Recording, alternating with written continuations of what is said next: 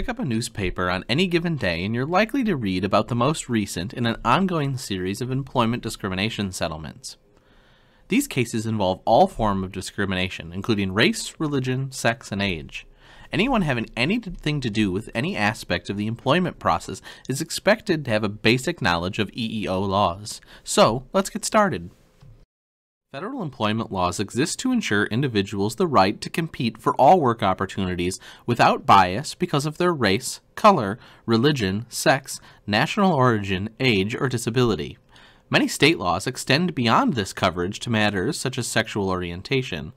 Certain aspects of key employment legislation may not appear on the surface to relate directly to interviewing, but a closer examination reveals a correlation with the interviewing process. The following employment laws and categories of discrimination represent major federal statute, rules, and regulations.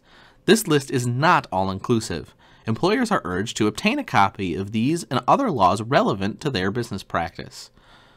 Unless otherwise noted, copies of the laws may be obtained from the Equal Employment Opportunity Commission, or EEOC. Many people are surprised to learn that employment-related laws have been around for nearly 150 years. One of the earliest pieces of legislation was the Civil Rights Act of 1866. The portion most relevant to today's employers is Section 1981, Title 42, which ensures that all people have the same equal rights under the law as enjoyed by white citizens to make or enforce employment contracts. Essentially, this has been interpreted to mean that discrimination against non-whites in the making of written or implied contracts relevant to hiring and promotions is illegal. The law was originally intended to support charges of race discrimination and was expanded in 1982 to include national origin discrimination. It applies to all employers regardless of the number of employees. This is probably the best known piece of civil rights legislation and the most widely used, as the Civil Rights Act of 1964 protects several classes of people and pertains to so many employment situations, including interviewing. Title VII of this act prohibits discrimination on the basis of race, color, religion, sex, or national origin in all matters of employment. Criteria for coverage under Title VII include any company doing business in the United States that has 15 or more employees. Violations are monitored by the EEOC. Violators of Title VII are generally required to make whole, which includes providing reinstatement, if relevant, and back pay. Jury trials are not allowed. Plaintiffs in Title VII suits generally need not prove intent. Rather, they may challenge apparently neutral employment policies having a discriminatory effect. The Equal Pay Act of 1963 requires equal pay for men and women performing substantially equal work. The work must be of comparable skill, effort, and responsibility, and performed under similar working conditions. Coverage applies to all money-related aspects of the employment process, including starting salaries, annual increases, and promotions. This law protects women only. Men who feel they're being discriminated against in matters of pay may claim violation of Title VII. Criteria for coverage is at least 2 employees. Unequal pay for equal work is permitted in certain circumstances, such as when wage differences are based on superior educational credentials or extensive prior experience. This pay difference, however, should diminish and ultimately disappear after a number of years on the job, assuming job performance supports equivalent pay increases. An important issue related to equal pay is comparable worth. Several states have implemented programs for comparable worth pay, whereby employers are required to compare completely different job categories. Those held predominantly by women, such as nurses and secretaries, must be compared with occupations predominantly held by men, such as truck drivers and warehouse workers. Point systems determine the level of skill involved in the job, as well as economic value of each position. If the classifications dominated by women are deemed comparable to those dominated by men, adjustments are made to reduce differences in pay. The important distinction between comparable worth and equal pay is that in order to claim a violation of EPA, identical job classifications must be compared. Therefore, if a woman accountant believes that she is not being offered a rate of pay equal to her male counterpart who is performing substantially equal work, she may have sufficient cause to claim violation of EPA. On the other hand, comparable worth compares different job categories. The Federal Age Discrimination in Employment Act of 1967, as originally written, protected individuals from ages 40 to 65 and then to age 70. A 1978 amendment permitted jury trials, which gave claimants more power. Effective January 1, 1987, Congress unanimously approved and President Reagan signed into law H.R. 4154, amending ADEA by extending its protection to those beyond the age of 70.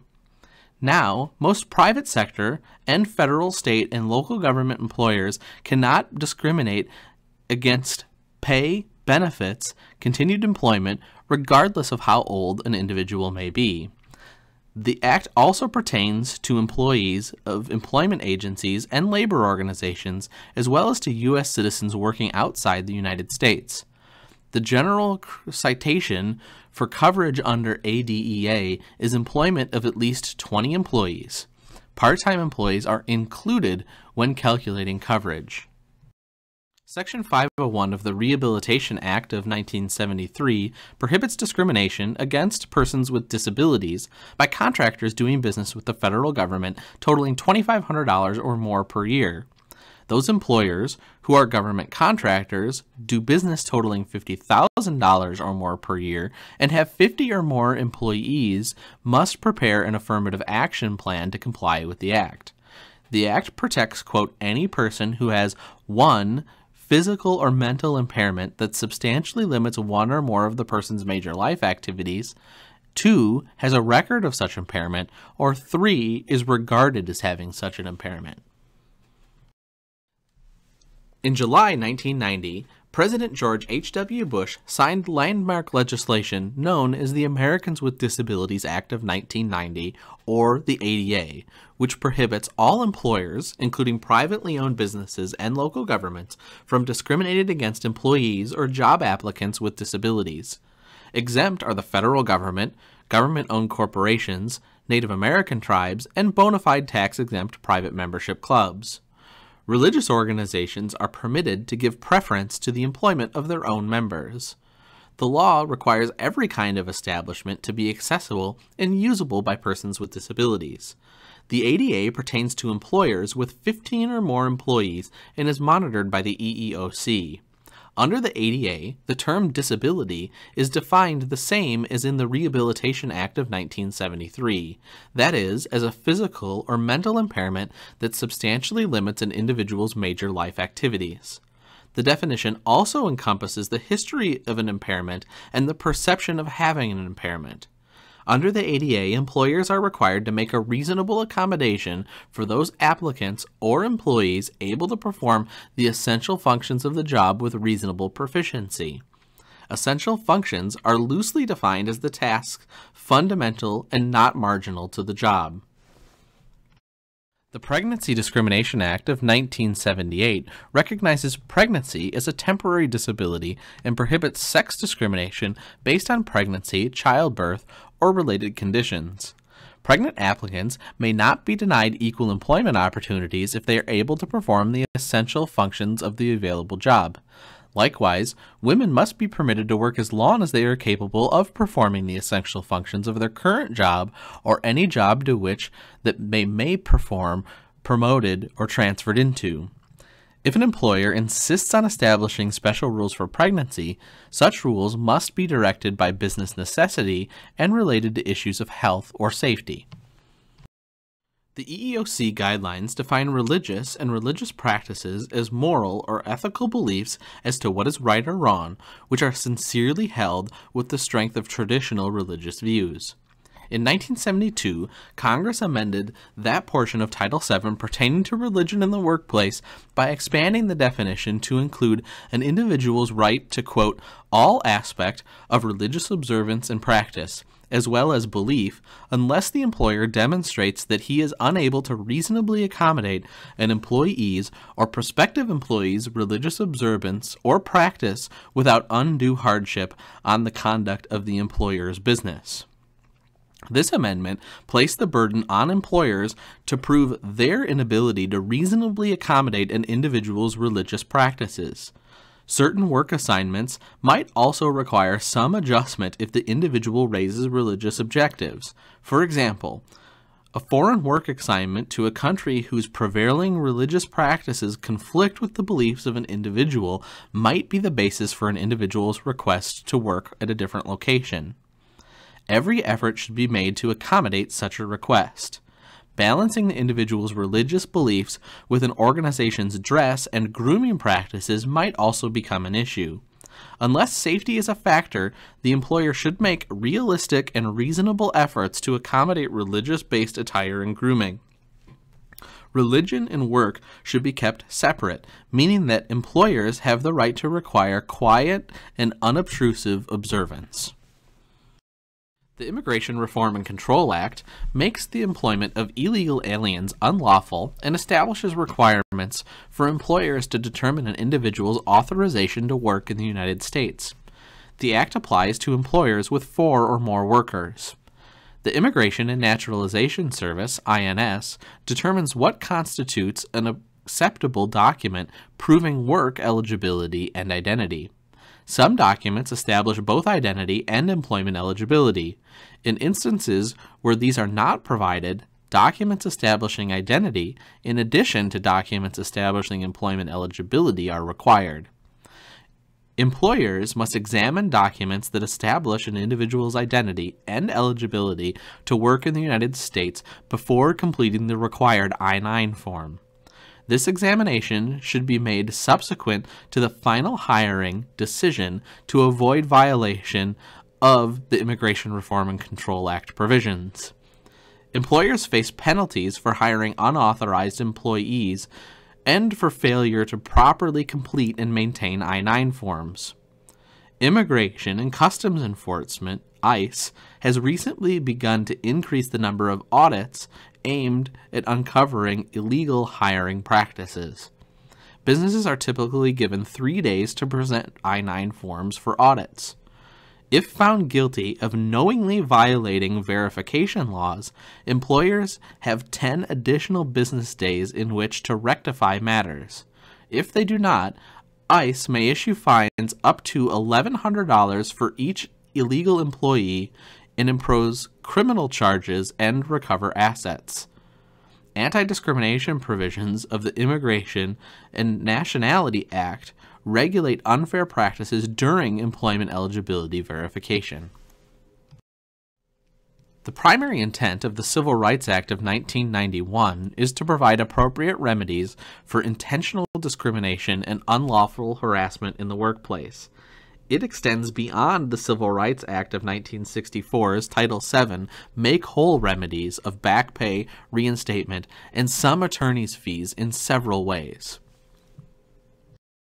Administered by the Wage and Hour Division, the Family Medical Leave Act, or FMLA, requires employees of 50 or more employees to grant up to 12 weeks of unpaid, job-protective leave in any 12-month period to eligible employees for the birth or adoption of a child or for serious illness of an employee, spouse, child, or parent. The Uniformed Services Employment and Reemployment Rights Act of 1994 is known as ERISA and prohibits discrimination of employment based on military membership or service. Generally, a person reemployed by an employer is entitled to the seniority, status, pay, and other rights and benefits as if the employee would have received if the employee had stayed and remained continuously employed. Employers are expected to train or retrain returning service members so that their skills are upgraded.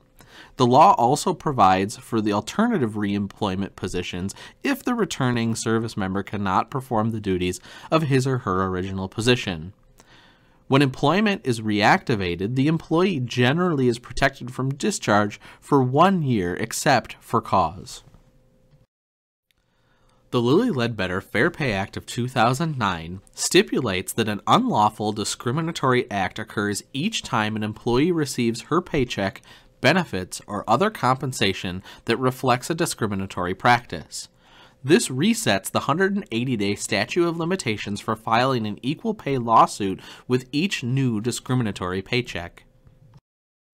Employment laws and categories of discrimination do not preclude the employment and termination at will doctrines, which grant employers the right to terminate, at any time for any reason, with or without cause, the employment of an individual who does not have a written contract defining the terms of employment, provided such termination does not violate state or federal laws. In exercising this right, employers are unlikely to incur legal liability.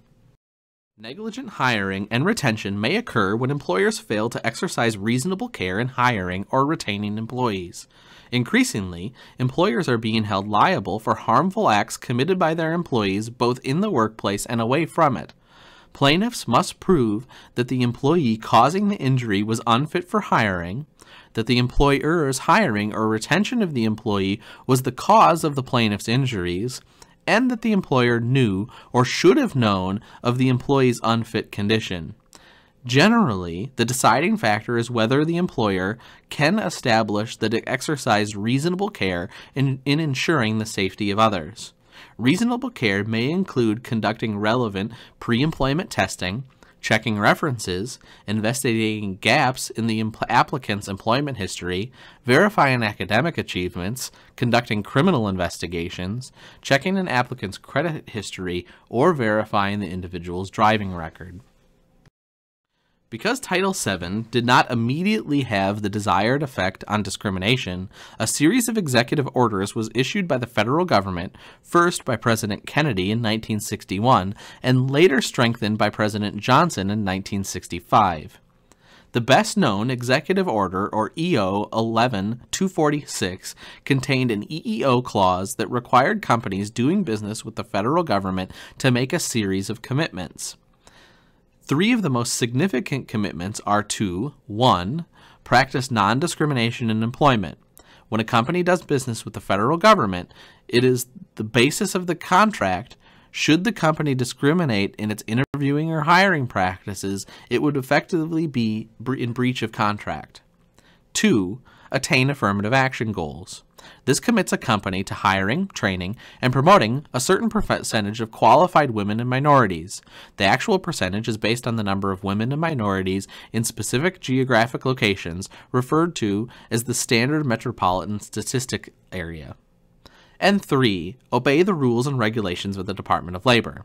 The agreement extends to allowing periodic checking of premises by labor representatives to ensure compliance with the other two commitments identified here. The EEOC and OFCCP require private employers of 100 or more employees and federal government contractors or subcontractors with 50 or more employees ending contracts in excess of $50,000 to identify their workforce by job category as well as by race, ethnicity, and gender in the EEO-1 report to be filed annually on September 30th with the EEOC. The preferred method of filing is via a web-based filing systems. Companies should expect to receive their EEO-1 filing materials no later than mid-August. Instructions on how to file are always available by the EEOC.